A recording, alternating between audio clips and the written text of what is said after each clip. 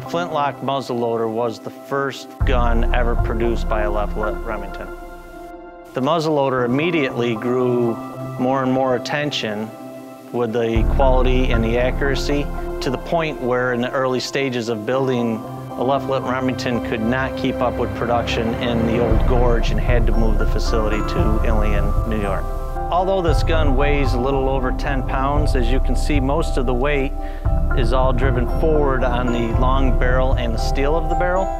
It is extremely accurate and comfortable to maintain a target. The powder is actually located in the bottom of the pan. We have a cover that goes over the powder.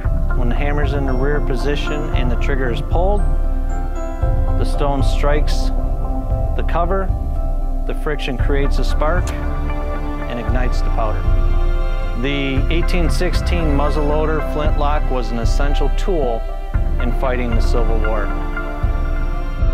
So it's really truly amazing if you think back 200 years ago in 1816, when it started with a left-lit Remington having a dream and building his first firearm, that here we are as the top firearms manufacturer in the country.